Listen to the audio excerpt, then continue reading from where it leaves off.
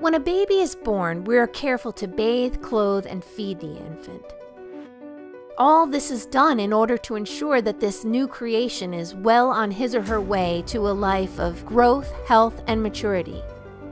But when someone is born into Christ, we often simply congratulate them and send them into the world. As a result, churches are full of people who have been converted but never discipled, born but never grown, made new but never made mature. Disciples' Path, the Journey, is an intentional one-year plan to move people toward maturity in Christ. The journey is a process to help believers grow into all the fullness of what God intends them to be. The journey is a path for Christians, both young and old, to become disciples who make disciples who make disciples.